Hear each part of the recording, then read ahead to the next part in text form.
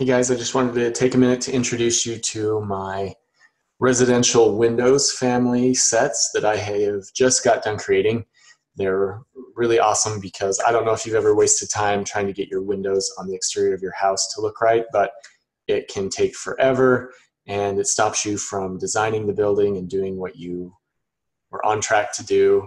You have to sit there and take time to create a new window style or family, which can be a whole different ball of wax. So I got sick of having to stop and do that. So I've created me some really good parametric window families that also match all my door families and have the same parameters and are super consistent in how they function and look. Because that's the other thing is a lot of the window families you find for free they're okay, but they don't look that great, or they're not flexible enough to do what you want and still look great. So these will look good in 3D, they look good in elevation, they look good in plan, and they're super parametric. So I'm going to jump right into those, but before I get too far into it, most of my families that I create, if you've bought them before, you know that they usually run on a type catalog, which means that when you load them, you need to go up to the Insert tab, Load Family, and go ahead and navigate to the windows. And when you go to load it, you hit Open, and you get this dialog with all the different sizes, and then you can just pick the ones you want rather than loading. Sometimes it's like 30 different types of the family. So there's no need to do that and bloat your file. Just grab the ones you need and click OK, and it will go ahead and load only those families in there for you. Okay, but once you get in, you'll see it depends on what you buy. I have 3 different styles. I'm going to show you all of them. You can buy them all in a big package, and then you have all the options. But right now, the main styles are the Prairie style mullions, the colonial style, and then you've got kind of Craftsman. And then all 3 styles have the option to shut off the mullions, which allows you to basically have just picture windows. So you don't have to do that style. So let's just take a look at that. Let's close all these. If you're familiar with my families, you know I only put parameters for the user to use in 3 different places, which is materials and finishes, dimensions, and the other category. And the other category is where we can shut off the mullions. So if you just click OK, we'll go in, and there you go. So you can do that with all 3 styles. So if you don't want mullions, you don't have to have them.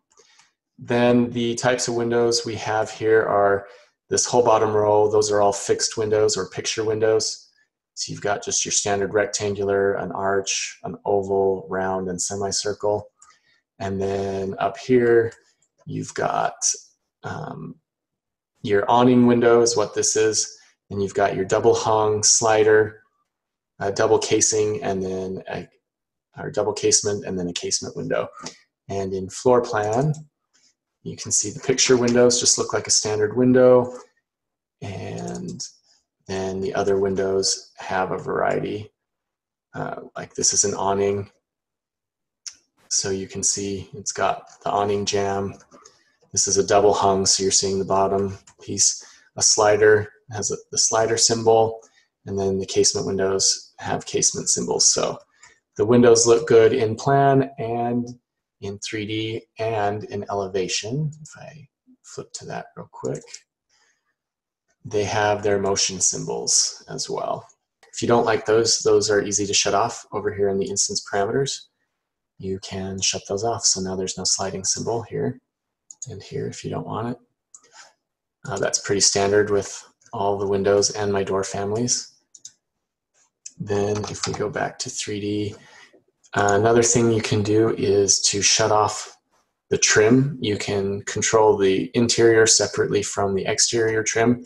Maybe you want to show it on the interior, but on the exterior you have something else going on. So you can go ahead and shut that off as well. So there's nothing there. And then on the type parameters, you've got your typical stuff that you would expect.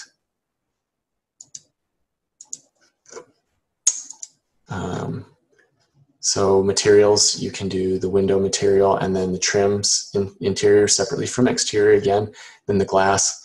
Then you've got your width, height, and then the inset of your window from the exterior. Some people like them flush, some people want to push them in. You have that option. Then you have all your trim dimensions. Then if you go down to the bottom under other, you've got your trim style.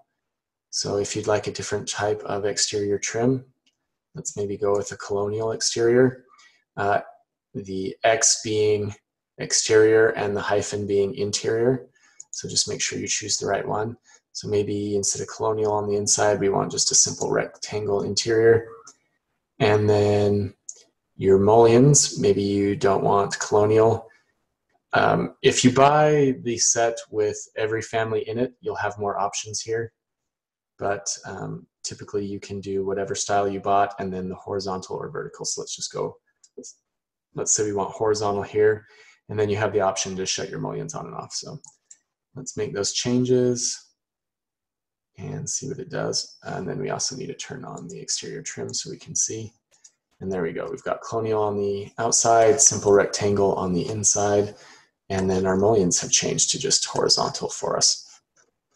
So another thing you'll get with these families, it doesn't matter which one you pick, it comes with exterior or face-based trim families, because what happens a lot with windows is you want to combine them and make like a series of windows with one set of trim around the whole thing. So I've done an example here, but so what I've done is I've taken 3 different window types, just a standard picture, then a casement window, and then another arched picture above.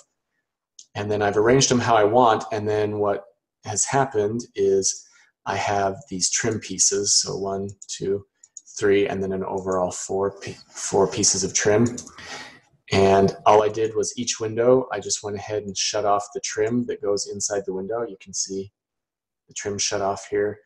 And then I just put them in an arrangement I liked.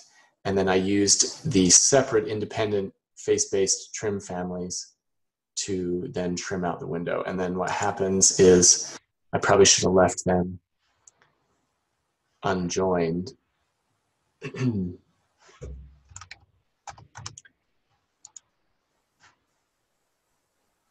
So if we unjoin the geometry, this is what it looks like when you first place them. But I used a family type that you can join with other families. So now all you have to do is just join geometry, and then it gets rid of all those seams for you. So it looks like one big trimmed out window system. So there it is. Actually, I need to do one quick disclaimer with the arched trim. And I've written Autodesk. I've spent a month trying to figure out this little bug. And in the end, it's just an Autodesk bug. But the trim family, something to do with the arch, makes it want to break when you change sizes in huge increments. So for example, if I brought this in and it was originally 3 feet wide, and I want to change it to fit this window system that maybe is like 8 or 10 feet wide, I can't go from 3 feet to 10 feet. For some reason, that breaks the family. And like I said, I have stewed over this for hours on end. I've gone to every chat room. I've chatted with other family experts, and no one can figure out why it's breaking. But what you do to get around it is if it's at 3 feet right now, you move it to 4 feet, then say 6 feet, then 8 feet, and just change it and work your way up, and it will work out fine. Like, it can actually be that wide, it just doesn't want to change all of a sudden from 2 feet to 10 feet wide. For some reason, it doesn't like that. But if you just move it in 1 or 2 foot increments all the way to the size you need, then it's fine. Same with like a weird dimension. If you were at like 3 feet and you wanted 8 foot 6.5 inches, you'd probably have to move from 3 to 4 to 8, and then from 8 to the 6.5 to the 8 feet 6.5 inches. So I'm sorry about that. I'm still working on it. I've still got some questions out in forums and some examples other people are working on to try to solve that. But until I get that solved and release an update. Just know that if the arch trim families break for you, they're not broken, just change them in smaller increments.